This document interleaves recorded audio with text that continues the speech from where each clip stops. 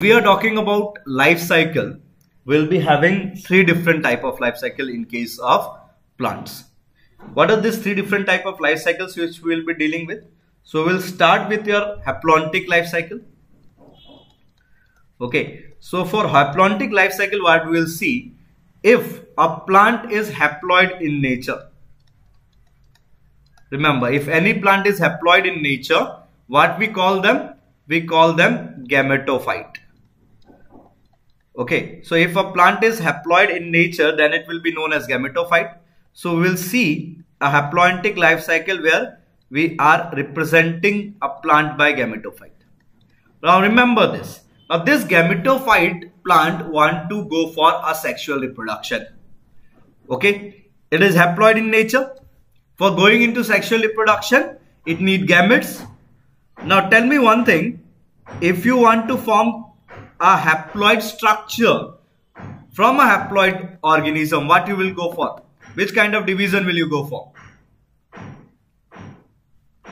Mitosis. We'll go for? Mitotic. Right, we will go for the mitotic division, right? So we will have a mitotic division. So we'll have a mitotic division here. And with the help of the mitotic division, what we will be getting is two haploid gametes. So these are my gametes. Now, these gametes will fuse with each other. See, I am drawing a very basic life cycle, okay? When we are dealing with different groups of plant kingdom, then we will have a different structures which will be coming up there. So this will lead to the formation of zygote. Now, what is this process known as? This process is known as the syngamy, or in other term, we'll say fusion, or if you want to say, we can call it fertilization. Okay, so we will have syngamy, fusion or fertilization, and what we will get, we'll get a zygote. Now, try to understand one important thing, sir. This zygote is diploid in nature and the main plant body is haploid in nature. So what this zygote need to do? This zygote need to do which kind of division to be converted into the haploid structure? Which kind of division, sir? Meiosis. Obviously meiosis, right? So we'll have meiosis here. Now the meiosis is taking place in case of zygote. So this kind of meiosis is known as zygotic meiosis, which will lead to the formation of spores.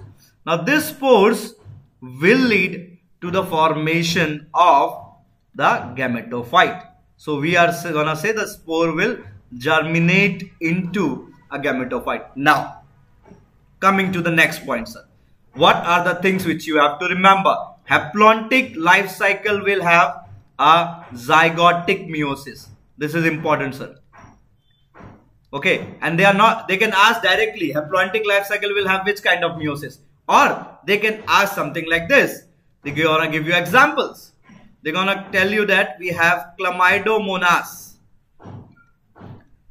Okay, we have chlamydomonas. We have spirogera. Okay, they can take any example, chlamydomonas or spirogera, or they're gonna take the name of ulothrix. Okay, so we have these organisms. They're gonna go for a sexual reproduction. Tell me which kind of meiosis you're gonna see there. Your answer should be zygotic meiosis. Is it clear? Now, along with this algae, we also have some other organisms like cellular slime mold, which also undergo the same kind of life cycle. We have fungi which also undergo the same kind of life cycle. So for their cases also we'll have the zygotic meiosis, sir. Now there is a term which we're gonna discuss, which is very much important for plant kingdom, and they usually ask question on it, which is known as alteration of generation. Now if you see this term, you can easily understand alteration means changes of generation. Which changes are you talking about? You are saying you are having a haploid phase, you are also having a diploid phase. Now the question which they ask, which of the following mechanisms are very much important for alteration of generation. Okay, so if we see here, from haploid to diploid, if you want to make a cell from haploid to diploid, you need syngamy, right? You need to fuse two different type of cells here, which are haploid in nature. And if you want to change a diploid into a haploid structure, you need meiosis. And this in other term can also be known as reductive division or reduction division. So you should also remember one thing: alteration of generation is an important feature of plant kingdom, and this particular feature required two important processes. One is known as syngamy, one is known as your reductive division or reduction division known as meiosis. Is it clear? Is it clear, sir? Okay.